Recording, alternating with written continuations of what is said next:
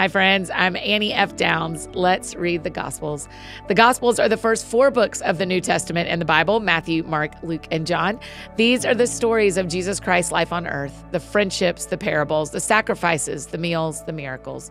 Each month we read all 4 books, so go ahead, subscribe. Don't miss any of the days as we are starting in the book of Matthew and working our way all the way through all 4 books.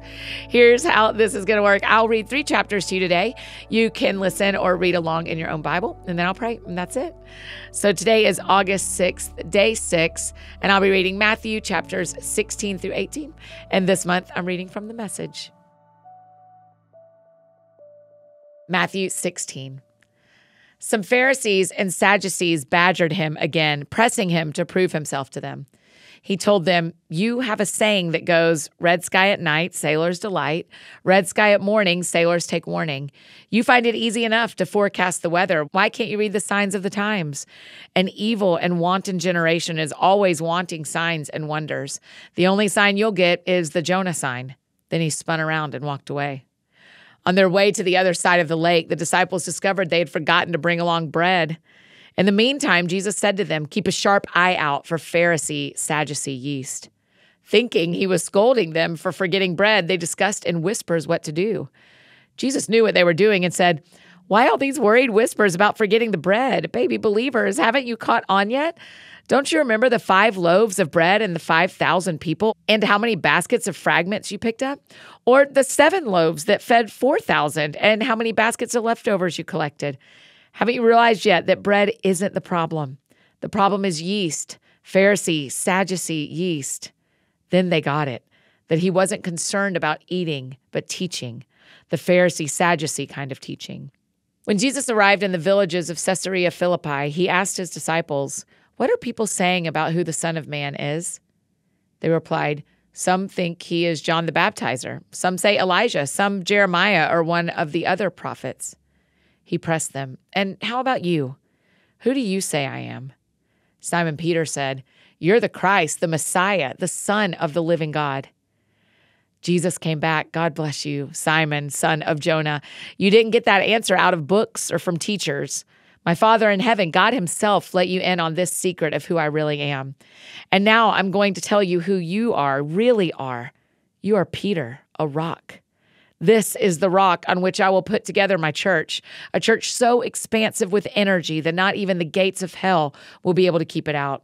And that's not all. You will have complete and free access to God's kingdom, keys to open any and every door. No more barriers between heaven and earth and heaven.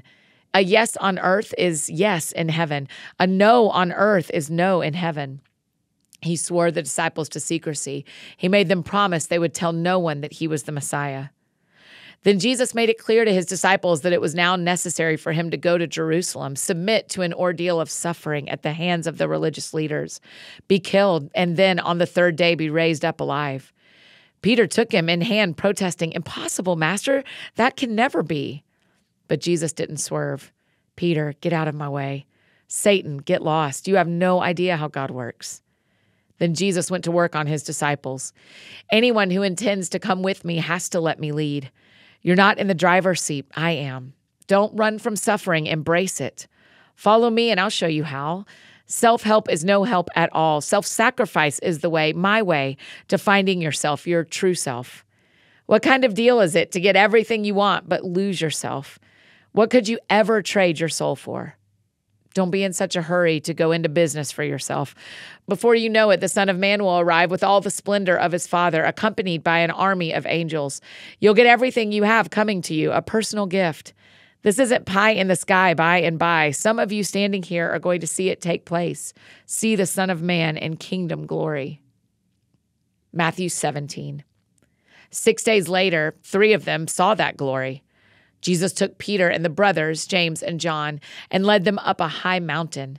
His appearance changed from the inside out right before their eyes. Sunlight poured from his face. His clothes were filled with light. Then they realized that Moses and Elijah were also there in deep conversation with him. Peter broke in, "Master, this is a great moment. What would you think if I built 3 memorials here on the mountain, one for you, one for Moses, one for Elijah?"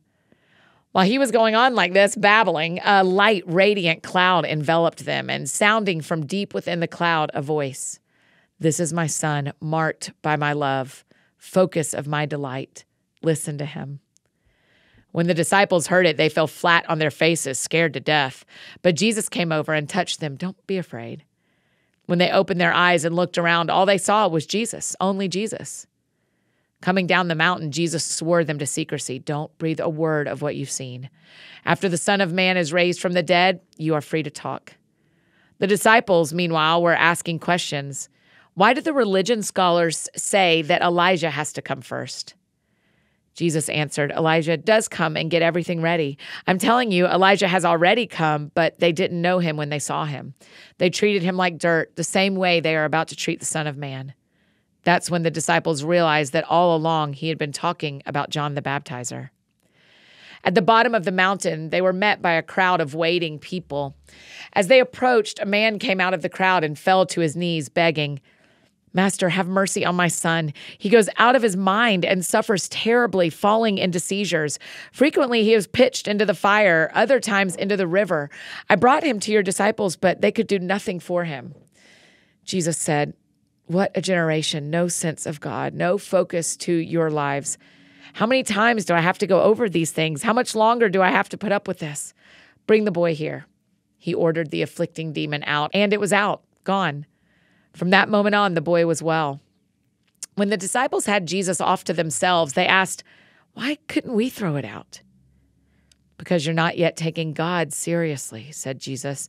The simple truth is that if you had a mere kernel of faith, a poppy seed, say, you would tell this mountain, move, and it would move. There is nothing you wouldn't be able to tackle. As they were regrouping in Galilee, Jesus told them, the Son of Man is about to be betrayed to some people who want nothing to do with God.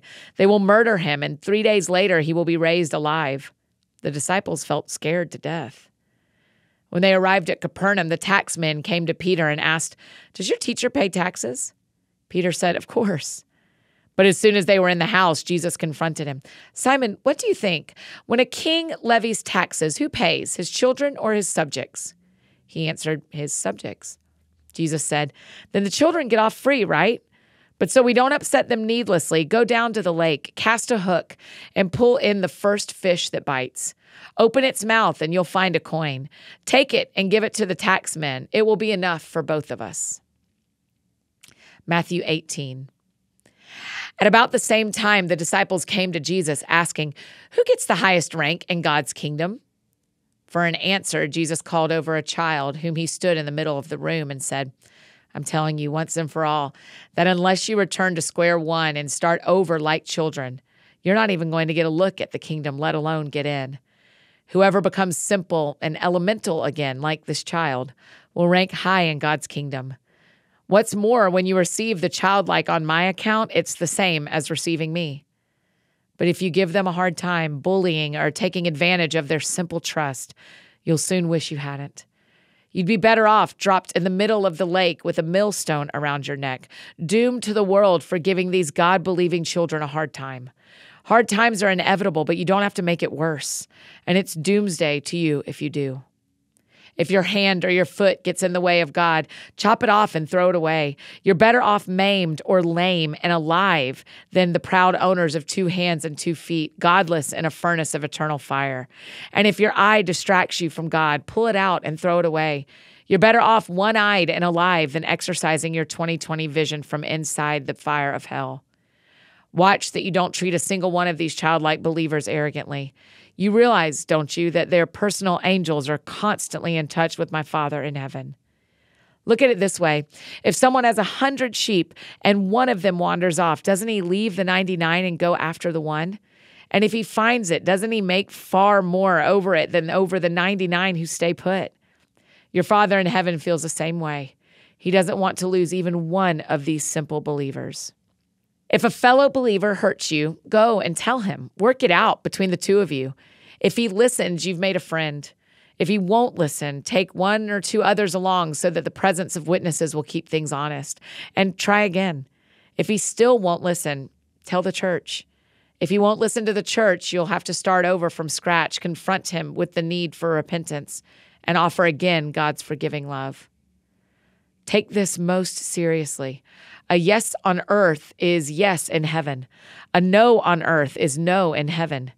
What you say to one another is eternal. I mean this. When two of you get together on anything at all on earth and make a prayer of it, my Father in heaven goes into action.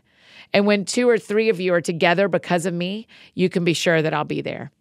At that point, Peter got up the nerve to ask, Master, how many times do I forgive a brother or sister who hurts me? 7?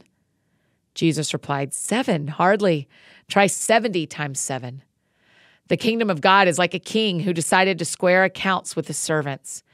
As he got underway, one servant was brought before him who had run up a debt of $100,000. He couldn't pay up, so the king ordered the man, along with his wife, children, and goods, to be auctioned off at the slave market. The poor wretch threw himself at the king's feet and begged, "Give me a chance and I'll pay it all back." Touched by his plea, the king let him off, erasing the debt. The servant was no sooner out of the room when he came upon one of his fellow servants who owed him $10.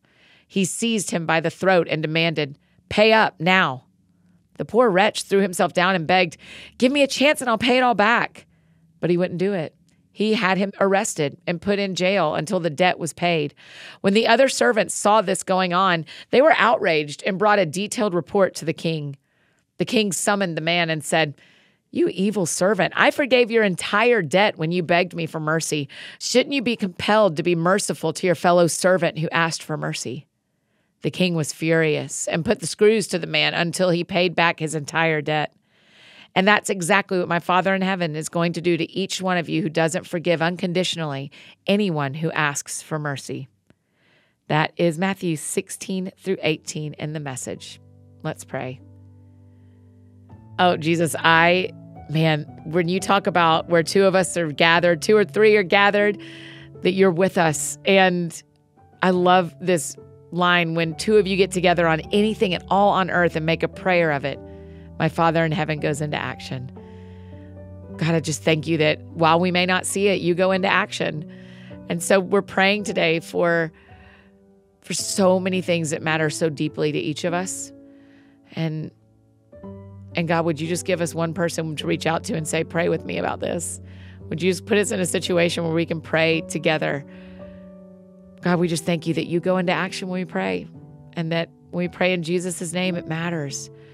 And so would you shift things and move things? Would we see today that you are moving things, and that prayer really matters?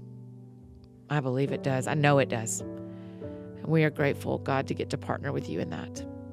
Jesus, we love you. We thank you for your word. We thank you that it is all true. It is all true. It's in Jesus' name we pray. Amen.